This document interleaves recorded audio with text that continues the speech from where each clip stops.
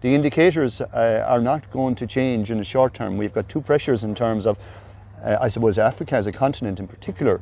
It's one of the continents most impacted by climate change that actually is impacting on the level of resources available to that continent. And while at the same time, Africa is actually experiencing an extraordinary, I suppose, development in terms of population. And UN forecasts that the African continent's population will almost double by 2050.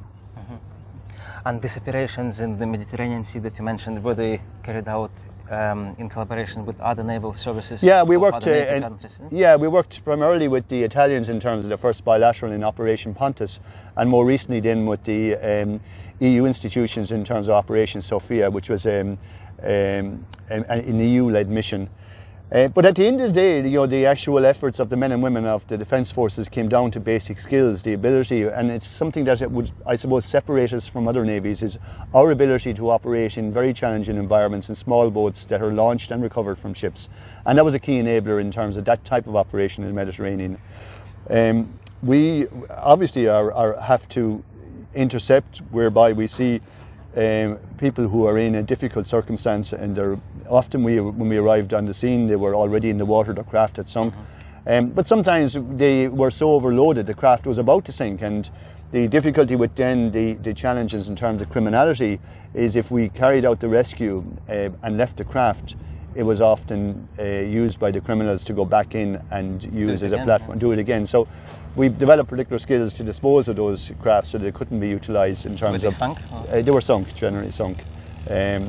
But, going back to that kind of expertise, and generally the Mediterranean is, I suppose, a less hostile environment than we find off the west coast.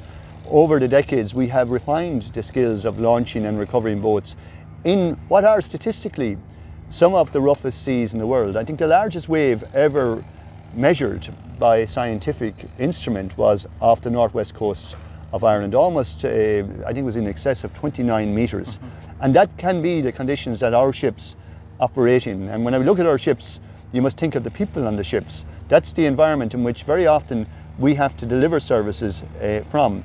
An environment which, while it is 1 million square kilometres, it is statistically some of the roughest seas on the planet. And we have to actually ensure that our personnel are properly trained, that our ships are well found, and that we actually have the ability to forecast properly these evolving situations at sea, in particular as we see now the consequence of climate change that is leading to what I see is a deterioration in terms of the North Atlantic storm patterns that we have to characterise our operating environment.